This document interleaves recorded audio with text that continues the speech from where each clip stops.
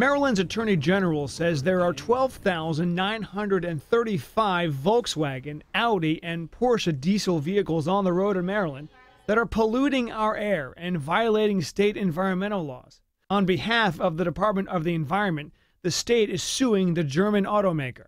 We do not stand for Volkswagen's dirty diesel tactics and emissions trickery, which threaten the waters, lands, and lungs of Marylanders. State officials say since 2008, Volkswagen sold cars that had software called defeat devices that allowed them to cheat emissions testing and, the state says, falsely advertise powerful yet clean and green vehicles. Various models that were sold with these defeat devices, we say in the complaint, spewed 15, 20, 35 times the amount of pollution that was allowed by law. The state also alleges Volkswagen's top brass orchestrated a cover-up. The company says it's already resolving a multi-billion-dollar federal settlement on this issue. And, quote, "It is regrettable that some states have decided to sue for environmental claims now, notwithstanding their prior support of this ongoing federal-state collaborative process."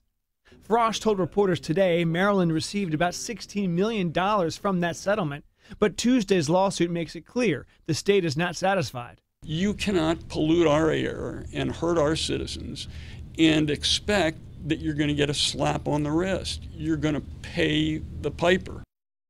The Attorney General says Volkswagen could owe Maryland billions of dollars in penalties. At the Circuit Courthouse, George Lettis, WBAL-TV 11 News.